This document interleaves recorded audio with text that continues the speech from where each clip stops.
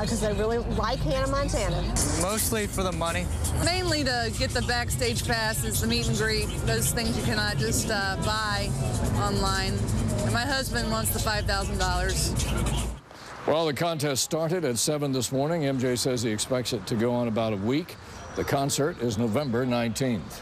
Marilyn Nyforic loves her job as a youth librarian at Sarasota's Selby Library. Now she's come up with a special program to help Spanish-speaking preschoolers get a jump start on their education. Their story is what's right with Tampa Bay.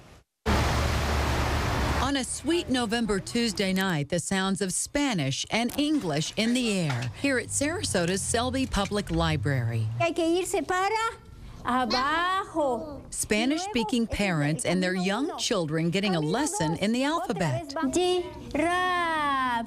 Preschoolers aged 3 to 6 learning the alphabet in Spanish and English. Sí, es en caterpillar. The teacher for the 8-week program, Jacqueline Risley, says it's for the parents, too. They don't know the language, and they feel a lot of frustrations because they can't help it to the kids to prepare for the kindergarten.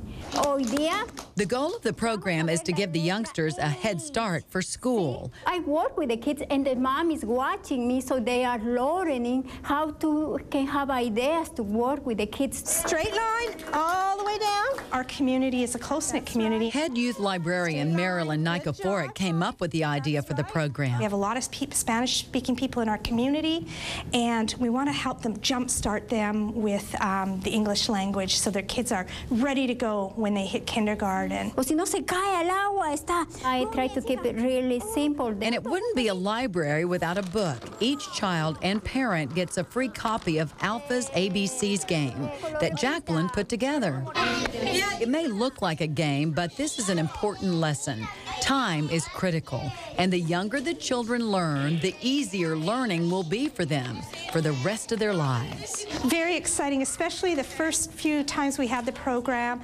The kids wouldn't even talk because we have a lot of 3- and 4-year-olds, and then now they're saying their letters A, B, B, B, and it's just great fun to see them speaking.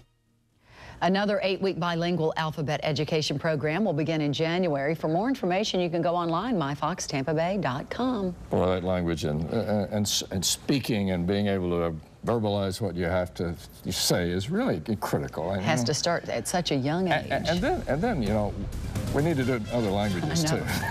You bet. Not just ours. I want my kids to learn Spanish, and we're working on it. Important. Muy bien. Good. Buenas noches. TMZ TV is next, followed by The Insider. We hope to see it, Tim. I'm already skittish.